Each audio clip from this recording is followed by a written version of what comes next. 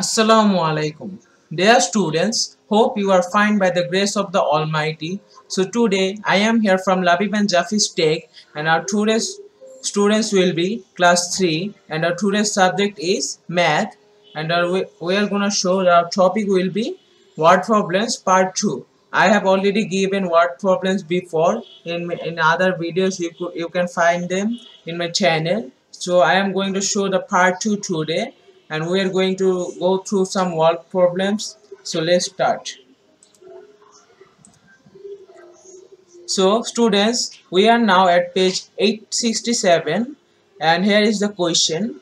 The price of 5 eggs is taka 75. What is the price of one egg? So students, we can see here 75 taka is the price of 5 eggs. So we have to find the price of one egg. Then we have to divide this 75 by 5. That is number 1 here. Price of 5 eggs is taka 75. Then price of one egg is taka 75 divided by 5. So that is equal to taka 15. So price of one egg is taka 15. So students, this is our first word problems. Now we are going to our next word problem. Students, we are going to show another word problem from page 67, and that is number 2. In the class, there are 41 students. 3 students can sit in each bench. How many benches will be needed for them? So students, let's go through the answer. So number 2 here, 3 students can sit in one bench. Then 41 students can sit in 41 divided by 3 benches. So that is 13. It means the 13 portion and the remainder is 2, or you can say 14 benches. So as we can see here, they need 13 benches, but 2 students will be remained. So we have to take one more benches, and that will be 14. So 14 benches will be needed for them. So students, let's go to our third word problem. So students, this is also from page 67, and our question is, there are 83 pencils and 7 students. How many pencils will each student get if they share the pencils equally?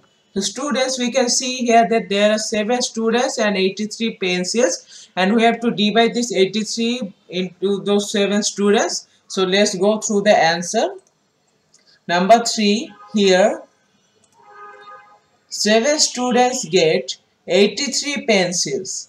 Then each students get 83 divided by 7 pencils. So we have to divide this. If we divide this, then we get 11 pencils with 6 remaining. That is, the quotient is 11 and the remainder is 6. And that is, so each students will get 11 pencils with 6 remaining. Here will be 6. It's a mistake. Sorry for the mistake. And now we are going to show our fourth word problem. So students, this is from page 69, and our question is, in a class there are 45 students. 5 students can sit in each bench. How many benches will be needed for them to sit? So students, here we can see that there are 45 students, and in one bench 5 students can sit. So we have to find the number of benches. That is, we have to divide this 45 by 5. Here we can see a line here. So at first, number 4 here, 5 students can sit in one bench. So 45 students can sit in 45 divided by 5 benches. That is, so 9 benches will be, so that is 9 benches. So the 9 benches will be needed for them to sit. So students, this is our fourth word problem. Now let's go to our next word problem. So students, we are again going to get another word problem from page 69, and the word problem is, 48 guavas were distributed equally among 6 persons. How many guavas did each person get? So number 5 here, 6 persons got 48 guavas. then each person got 48 divided by 6. If we divide 48 by 6, then we get 8 guavas, or that is 8. So each person would get 8 guavas. So students, this is the answer of our fifth word problem, and we are halfway to our video, and the rest of the 5 I am going to show you now. So let's go to our sixth word problem. So this is another word problem for page 69, and the question is, the price of each banana is taka 6. How many such bananas can be bought for taka 90? So let's go through the answer. Number 6 here, taka 6 is the price of one banana. Then taka 90 is the price of, we have to divide this 90 by 6 bananas. That is 15 bananas. So if we want to prove that this is 15, we have to, then if we multiply 15 by 6, then we get 90. So that is 15 bananas can be bought for taka 90. So students, this is our sixth word problem. Now let's go to our next word problem. So this is another problem from page 69, and Reza had taka 532. If an egg cost taka 7, how many can he buy and how much money remains? So students, let's go through the answer. Number 7 here, taka 7 is the price of one egg. Then taka 532 is the price of 500. The price of, we have to divide this 532 by 7x, that is 76 eggs. So we can see if we multiply this 7 by 76, then we get 532. So there is no remainder. That means he bought 76 eggs without no money remaining. So Reza can buy 76 eggs with no money remaining. So students, this is our seventh word problem. Now let's go to our eighth word problem.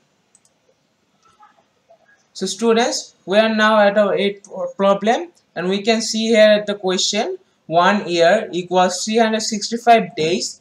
How many weeks and days does 1 year have? So students, we already somehow got the answer here, but at first we have to understand the question. So number 8 here, in 7 days there is 1 week.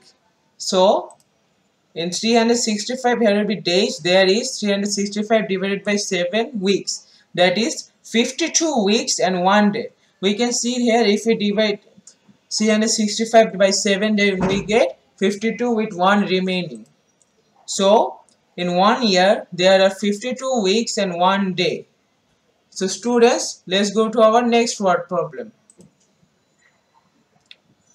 So then this is our next word problem, and we can see here, Duke gets a scholarship of taka 90 per month. He gave Peter taka 80 from what he got in 6 months. How much money was then left with Duke? So we can see number 9 here. In 1 month, Duke gets taka 90. Then in 6 months he gets, you have to multiply this 90 into 6. That is taka 540. Then he gave Peter taka 80. So remaining taka 460. So taka 460 was left with Duke. So these are the word problems. And students, thank you for watching. And if you like the video, then don't forget to like, comment, and also don't forget to share. And must subscribe our channel for new videos. So that's all for today. Assalamu alaikum.